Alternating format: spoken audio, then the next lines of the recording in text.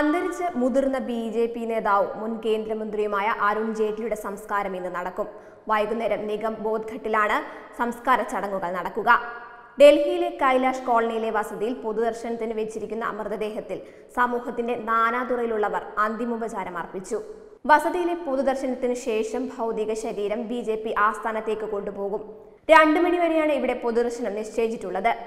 ഇന്നലെ ഉച്ചയോടെ ഡൽഹി എയിംസിൽ വെച്ചായിരുന്നു അരുൺ ജെയ്റ്റ്ലിയുടെ അന്ത്യം. ഒരാഴ്ചയിലേറെ വെന്റിലേറ്ററിന്റെ സഹായത്തോടെയായിരുന്നു ജെയ്റ്റ്ലിയുടെ ജീവൻ നിലനിർത്തിയിരുന്നത്. ഒന്നാം മോദി സർക്കാരിൽ ധനമന്ത്രിയായിരുന്ന ജെയ്റ്റ്ലി ആരോഗ്യ പ്രശ്നങ്ങൾ കാരണം ഇത്തവണ മന്ത്രിസഭയിലേക്കില്ലെന്ന് വ്യക്തമാക്കിയിരുന്നു. 2018 അനാരോഗ്യം അദ്ദേഹത്തെ അലട്ടി തുടങ്ങിയത്. അദ്ദേഹം വൃക്ക ശസ്ത്രക്രിയയ്ക്ക് വിധേയനാകുകയും ചെയ്തിരുന്നു. ടിഷ്യൂ ക്യാൻസർ ചികിത്സയ്ക്കായി അദ്ദേഹം US പോവുകയും ചെയ്തിരുന്നു. പലതവണ ഇന്ത്യയിലും വിദേശത്തും വിദഗ്ധ ചികിത്സയും തേടിയിട്ടുണ്ട്. ഓഗസ്റ്റ് 9 ജെയ്റ്റ്ലി ശ്വാസതടസ്സം ഉൾപ്പെടെയുള്ള ആരോഗ്യ പ്രശ്നങ്ങളുമായി ഡൽഹി എയിംസിൽ പ്രവേശിപ്പിച്ചത്. 2 വർഷത്തിലധികമായി വൃക്കരോഗത്തിന് ചികിത്സയിലായിരുന്നു ജെയ്റ്റ്ലി. വൃക്ക മാറ്റിവെക്കൽ ശസ്ത്രക്രിയയടക്കം അദ്ദേഹം വിധേയനായിരുന്നു. ആരോഗ്യനില മോശമായതിനാലാണ് കഴിഞ്ഞ ലോക്സഭാ തെരഞ്ഞെടുപ്പിലടക്കം ജെയ്റ്റ്ലി മത്സരിക്കാതിരുന്നതും. പൂർണ്ണ ഔദ്യോഗിക ബഹുമതികളോടെയാകും രാജ്യം ജെയ്റ്റ്ലിക്ക് യാത്രയയപ്പ് നൽകുക.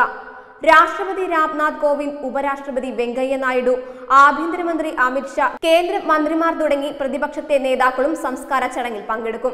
വിദേശ സന്ദർശനം വെട്ടിച്ചുരുക്കി ഇന്ത്യയിലേക്ക് മടങ്ങാൻ പ്രധാനമന്ത്രി നരേന്ദ്രമോദി തീരുമാനിച്ചിരുന്നെങ്കിലും സന്ദർശനം തുടരണമെന്നായിരുന്നു ജെയ്റ്റ്ലിയുടെ കുടുംബം അഭ്യർത്ഥിച്ചത്. അതിനാൽ മോദി സംസ്കാര ചടങ്ങുകളിൽ പങ്കെടുക്കില്ല. UP-യിൽ നിന്നുള്ള രാജ്യസഭാംഗമായ ജെയ്റ്റ്ലി മന്ത്രിയായിരുന്ന വേളയിലാണ് മോദി സർക്കാർ നോട്ട് നിരോധനം, GST തുടങ്ങിയവ നടപ്പിലാക്കിയത്. അഭിഭാഷകനായും എഴുത്തുകാരനായും ജെയ്റ്റ്ലി ശോഭിച്ചു. വാജ്പേയി മന്ത്രിസഭയിലും നരേന്ദ്രമോദി മന്ത്രിസഭയിലും അംഗമായിരുന്ന ജെയ്റ്റ്ലി വാർത്താവിനിമയ വിക്ഷേപണം, ഓഹരി വിറ്റഴിക്കൽ നിയമം, കമ്പനികാര്യം, വാണിജ്യം, വ്യവസായം, പ്രതിരോധം, ധനകാര്യം തുടങ്ങിയ വകുപ്പുകൾ കൈകാര്യം ചെയ്തിട്ടുണ്ട്.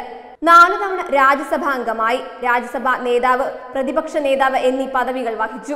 ഗുജറാത്ത് തിരഞ്ഞെടുപ്പുകളിൽ ബി.ജെ.പിയുടെ വിജയത്തിലും മോദി സർക്കാരിന്റെ വളർച്ചയിലും നിർണായക പങ്ക് വഹിച്ചു. മധ്യപ്രദേശ്, കർണാടക തിരഞ്ഞെടുപ്പുകളിലും ബി.ജെ.പിയുടെ സ്വാധീനം വർദ്ധിപ്പിക്കാൻ ജെയ്റ്റ്ലിക്ക് സാധിച്ചു. 2014 ലോക്സഭാ തെരഞ്ഞെടുപ്പിലെ ബി.ജെ.പിയുടെ വലിയ വിജയത്തിലും അദ്ദേഹം മുഖ്യ പങ്ക് വഹിച്ചിട്ടുണ്ട്. ക്രിക്കറ്റ് കമ്പക്കാരനായ ജെയ്റ്റ്ലി ഏറെ നാൾ ഡൽഹി ക്രിക്കറ്റ് അസോസിയേഷൻ ഭരിച്ചു. ഇന്ത്യൻ ക്രിക്കറ്റ് കൺട്രോൾ ബോർഡിന്റെ വൈസ് പ്രസിഡന്റായി. RSSലൂടെ കടന്നു വന്നവരായിരുന്നു ബി.ജെ.പിയിലെ ഭൂരിപക്ഷം നേതാക്കളെങ്കിലും ABVP-യിലൂടെ വന്ന് പാർട്ടിയുടെ മുൻനിര നേതാവായി മാറിയ ചരിത്രമാണ് ജെയ്റ്റ്ലിയുടേത്. ദേശീയ രാഷ്ട്രീയത്തിലെ എല്ലാ നേതാക്കളോടും അടുത്ത സൗഹൃദം പുലർത്തിയ ജെയ്റ്റ്ലി ഇന്ത്യൻ രാഷ്ട്രീയത്തിലെ ആധുനിക മുഖവും സൗമ്യ സാന്നിധ്യവുമായിരുന്നു. അരുൺ ജെയ്റ്റ്ലിക്ക് തത്വമയി TVയുടെ ആദരാഞ്ജലികൾ. Web desk, Tatwamayi news.